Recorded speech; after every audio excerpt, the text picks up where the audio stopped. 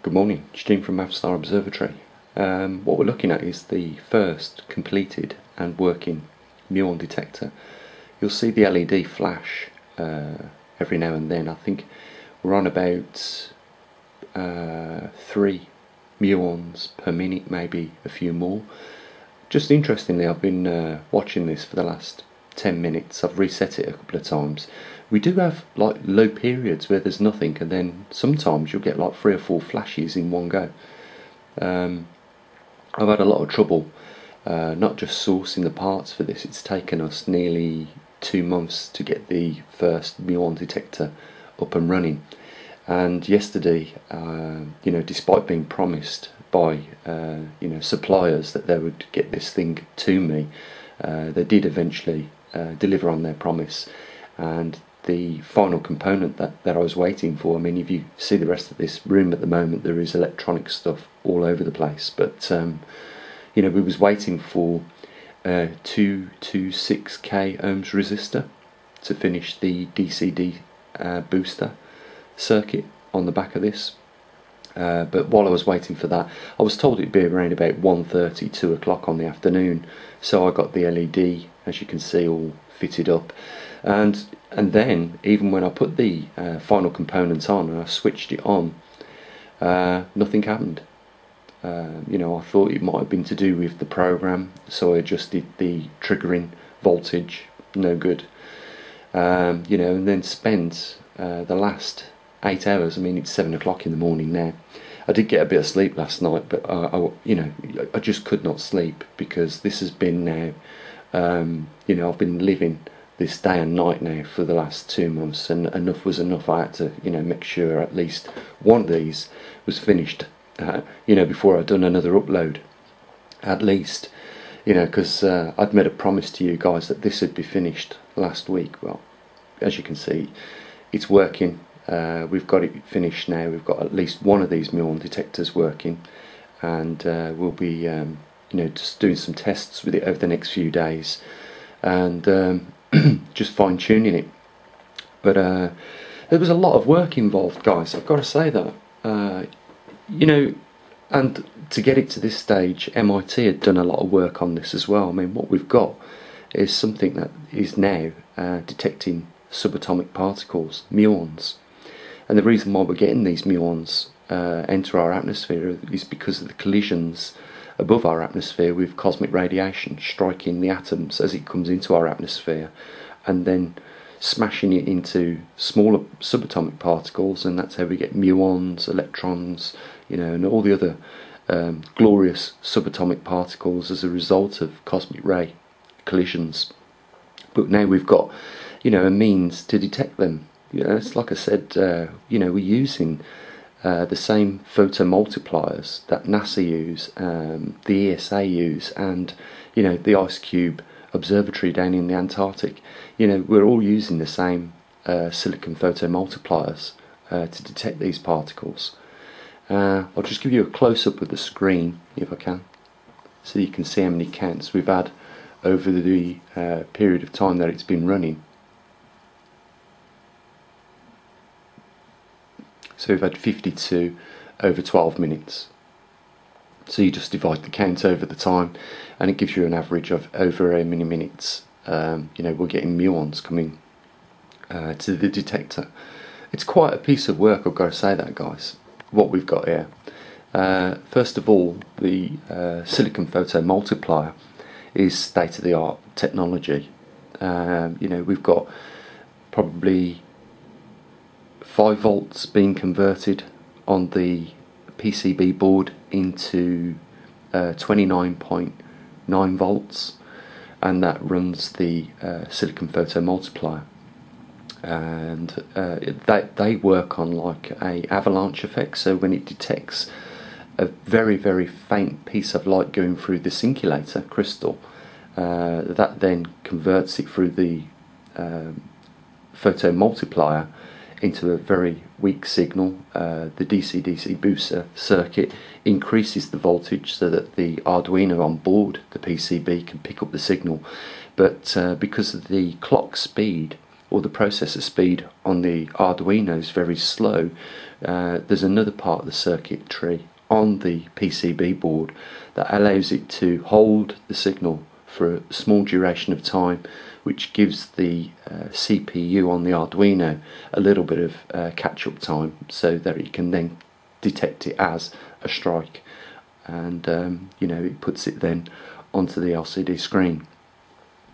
I've got to say, first of all, MIT did do a good job, and it's great that they put it out as an open source, but I know that they would have been questioning the same things I'm now questioning with this, because you can either have the OLED working, which is the LED screen that you can see there, or the OLED screen working, or you have to sacrifice the screen and have a SD card. Now, if you're collecting data over a long period of time, I think it's better to have an SD card as opposed to the LED. The LED is a great looking thing, but you can't have two, and that's because the memory is very limited on the Arduino. So, what I would have done is probably done a Mark II version of this, using something with a bit more memory, and therefore you could have incorporated the OLED and the the SD card. It's very difficult, when you're trying to squeeze in a lot with the memory. I mean, at the moment this has got an onboard temperature sensor, even though it's not showing us the temperature sensor reading on the screen. If you put the SD card in there, it would have a date-time stamp for every muon that it detected, as well as a temperature reading. So it just allows you to iron out some of them uncertainties. I had the very similar problem. I did build the TriMag from scratch. I didn't just build it and design it, I actually programmed it all myself as well. So you can imagine the amount of work that went into that for just one person. I mean, this would have been at MIT, a large group of people involved. You'd have had probably people that designed the PCB, the silk screen on the PCB. You'd have had electronic engineers, and they would have been, they're not going to be,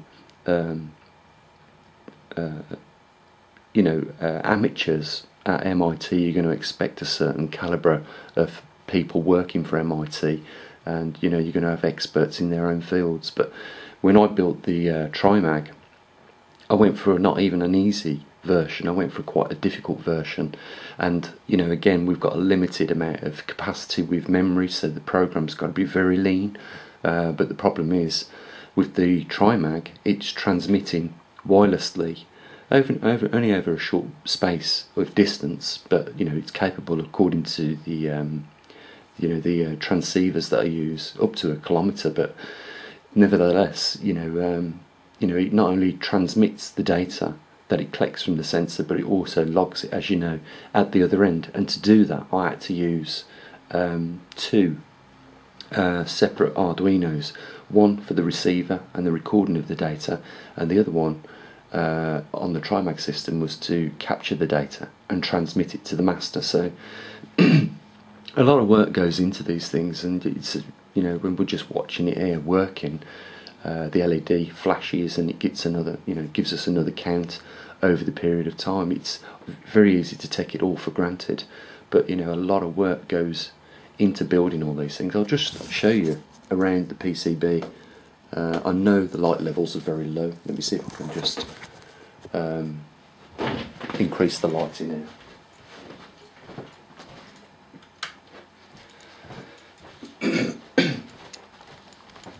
So I'll just quickly show you around the completed MUON detector.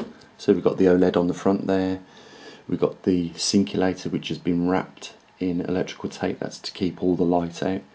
Beneath that is foil, again to keep the light out. You can see the Arduino there with its light on, and then round the back we've got the BNC connector, I think that's just for plugging it into an oscilloscope. We've got the 3mm jack there so that we can link two of these together. I have one running as a master, one as a slave. You can see the reset button, and just under the block there you can see the little temperature sensor just in between there with the 3 prongs on it. But it was like I said, guys, you know, we had to, in building this, we had to, you know, put around 50 different components, probably more, all accurately together. They had to be the right values. So in total, if this had been like what we're running at the moment, let's just have a little look. 66 counts over 18 minutes. So yeah, like I'm saying, let me just drop the light off because it's a little bit easier to see with the light off. Give me 2 seconds.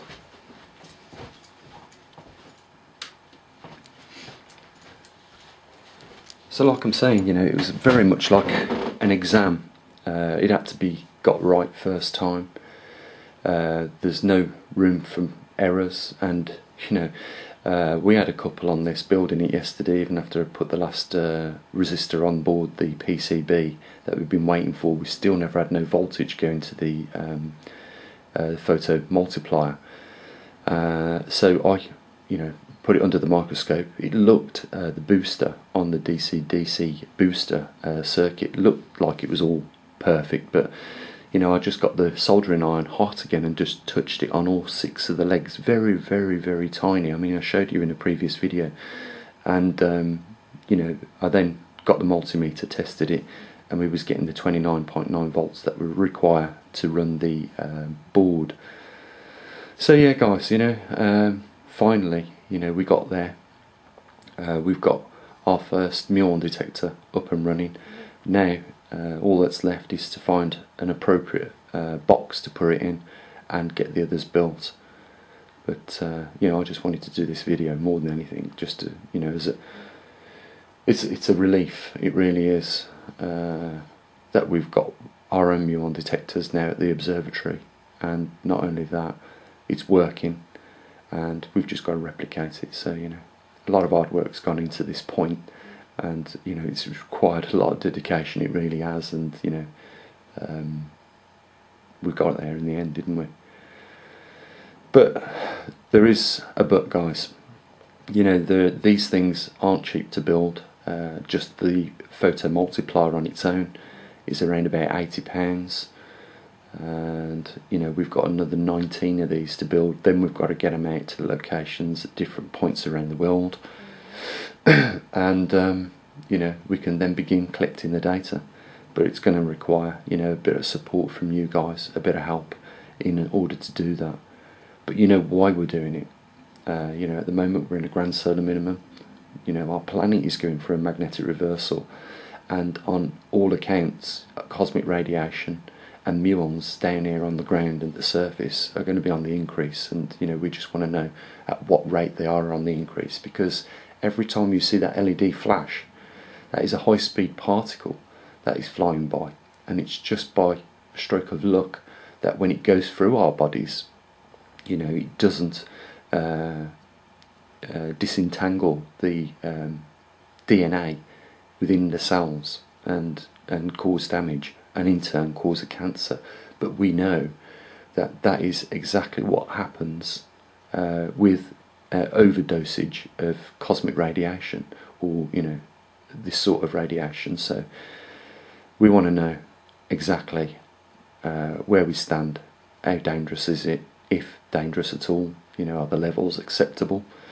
And you know, the only way we can find out answers to those questions is by building more of these devices and getting them out there in the field. So I'm not going to rattle on anymore, guys. You know, it's just a relief to actually get one of these finished now. We've got there, and you know, I just wanted to do the next video showing you that it was running, and you know, here we are. If you want to help support the observatory and what we do here, and you know, I'll just say the links are down there. If you want to, you can help us on PayPal or Patreon, and you know, it's not mandatory, of course, but you know, we can't get these things built without the money, and I'm certainly not rich, so I can't afford to do it all on my own. You know, if I can get a bit of support from you guys, you know, we can all, as a, you know, a joint effort, do this. So links are down there if you want to support, and I'm going to shoot off to bed and get some sleep. So I'll say what I usually do, guys. You have a great week. I'll catch up with you at some point, and you know, we'll be back with more reports on the MUON detectors, as well as data from the TriMag magnetosphere and obviously our global magnetometers that are out in the field already. So bye for now.